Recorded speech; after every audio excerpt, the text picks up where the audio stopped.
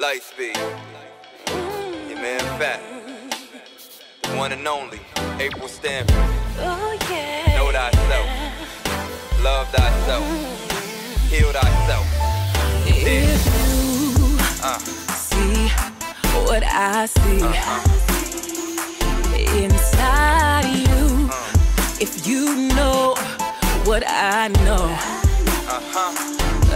about you, if you love what I love, then you'd love you. Okay. Love you. Okay. Oh yeah. Oh yeah.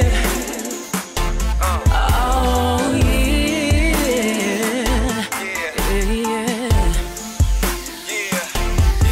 I'm proud of everything. Everything you did, everything you gave, just so I could live, you gave everything. And nothing was too big, even your own life you sacrificed to give us everything. A lot of public schools are starting to shut down around the country. You been seeing that? Y'all got some? New York, in Philadelphia, we shutting down like 60. DC, Baltimore, Houston. What's going on with the closing of all these public schools? But at the same time, you see more and more charter schools. Let me explain to what's happening in case you ain't paying attention. Public school is on its way out. They're killing it. In about 30 years, there will be no public school. There will be religious school, there will be private school, and there will be the charter schools. Now, the charter school's job is to take all the best kids from the public school. Once the charter schools take all the best kids from the public school, the only kids left are the ones who got behavior problems, learning problems, the ones that nobody wants to teach. So now the charter school took 500 kids away from the Boston Public Schools District. So they're gonna use that as justification to do what? Close down 2 schools in Roxbury.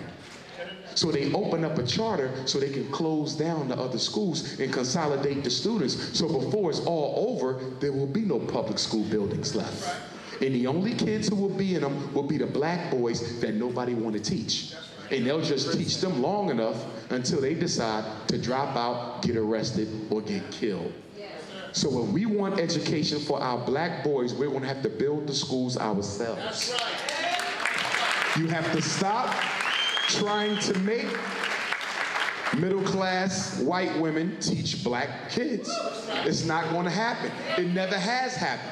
Now, am I going to sit here and say that every white teacher in America doesn't want to teach our kids? I'm not going to say that. I know some excellent white teachers. I do. But I do know that the bulk of the ones I've met in the rich suburbs or the ghettos, whether it's public school, private school, charter school, or parochial school, carry the same racial biases outside the school into the school.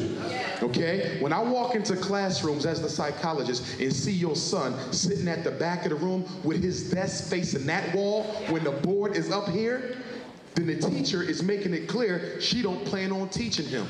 That's why you got so much ADHD, because the teachers don't want to be bothered. The only reason why they in Roxbury anyway is because they couldn't get a job in the suburbs. And many of them come to the ghetto to teach because you know what? The federal government pays their loans back for teaching in the ghetto.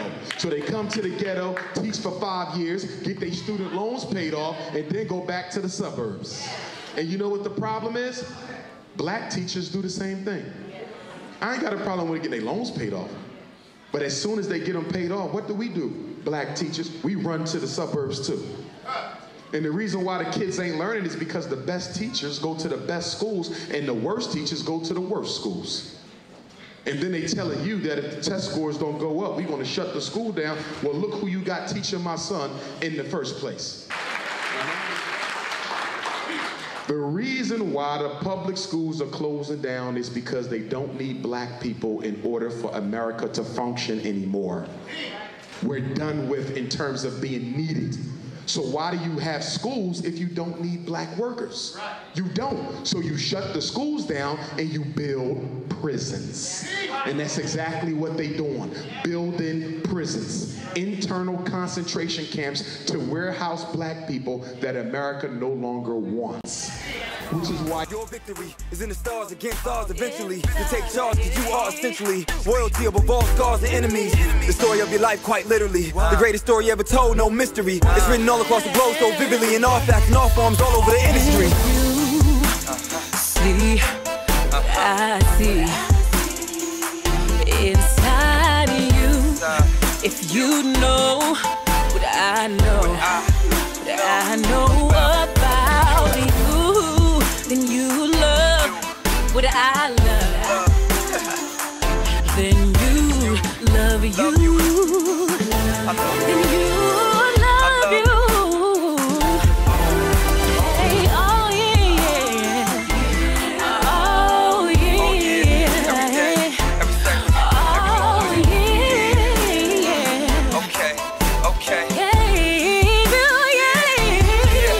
Yeah, if you knew you were Malcolm X too, with the rifle like Harriet, I know what you would do. You would make peace come true without one shot fired. You would freeze from the zoo. See, I know who you are, the setter of the ball, the serious star, the prophecy carved in the pyramid walls, the fruition of the